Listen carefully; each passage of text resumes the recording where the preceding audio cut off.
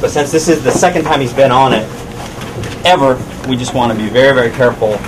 And we're going to have a harness on him, and we're going to go really slow.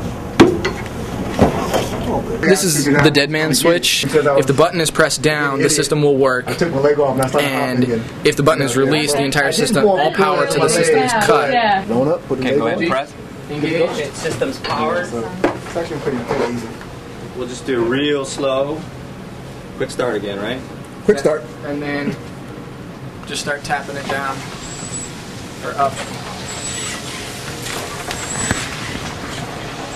The regular passive devices right now on the market, the only energy that they get from their device is the energy that they put in to pressing down on the ground. And so that results in a very asymmetric gait, and also they're wasting a lot of energy. They have to do about 300% more work just to walk. And so with this additional power, that will reduce the amount of energy they have to expend just to walk normally.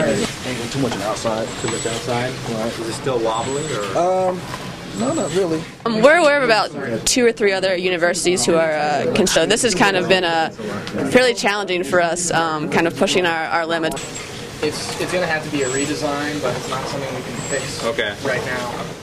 Well, I mean, this is first test of hopefully many to come. Yes, round 2. And eventual goal is for us to have a foot that our active duty soldiers can wear that's robust and powerful and everything else.